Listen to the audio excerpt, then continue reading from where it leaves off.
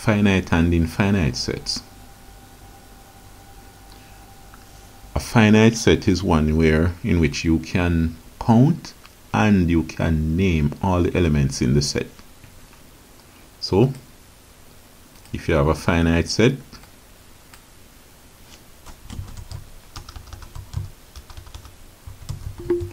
then you can count and name all the elements. If you cannot count and name all the elements in the set, then what you're talking about is an infinite set. So when you have an infinite set, you cannot count and name the elements, all the elements in the set. Now let's look at some possible examples. If I say, what are all the even numbers less than 20?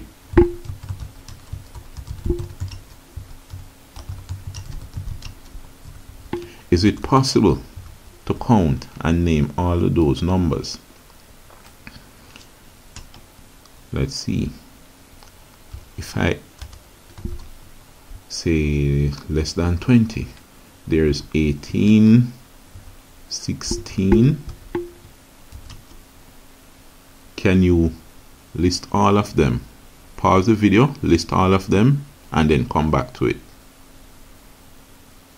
Okay, good. I'm assuming you pause the video and list all of them, if possible. So 14, there is 12, 10, 8, 6, 4, 2. So those are the even numbers less than 10. So it is a finite set. All right, so we have to come to the conclusion this is finite. This is a finite set. Now let's do a little modification. Suppose I say I want all the elements that are greater than 20.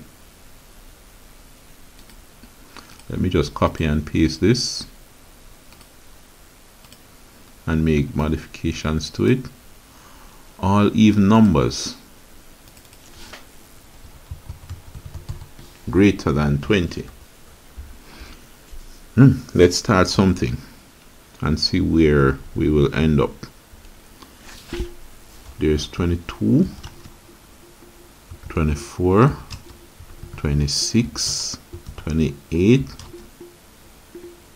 30, 32, 34. But think of it.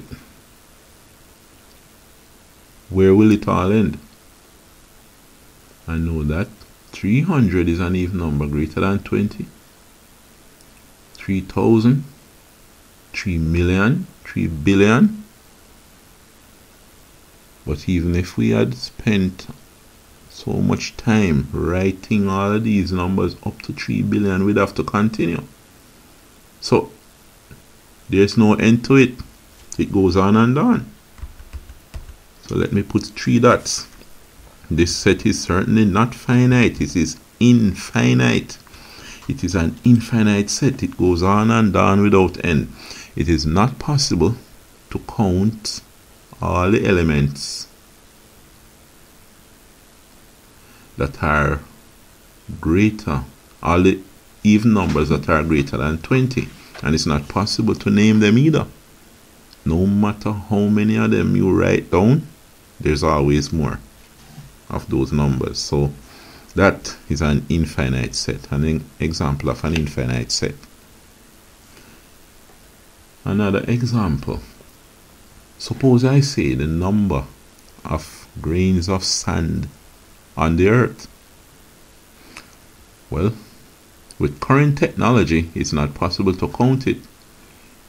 But is it possible with any conceivable future technology? Well, even if it was possible to count the number of grains of sand on the earth, it's debatable as to whether a certain size is, you might call it a sand or a gravel or a stone, then it's possible that a grain of sand is destroyed in a volcano eruption. It melts, and therefore the numbers change. All of that. So while there is a limited number of grains of sand on the earth at any particular instant of time, it's not possible to count them. One, because, well, the resources are not there. But even if the resources are there, even if the resources were there, the number of grain of sand continue to change. So the number of grain of sand on the earth is an infinite set.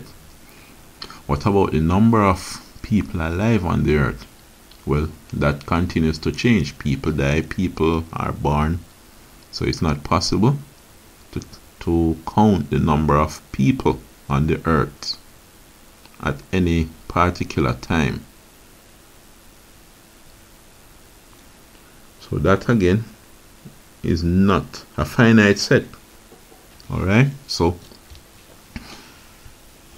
you can come up with other examples, but this is one example of a finite set.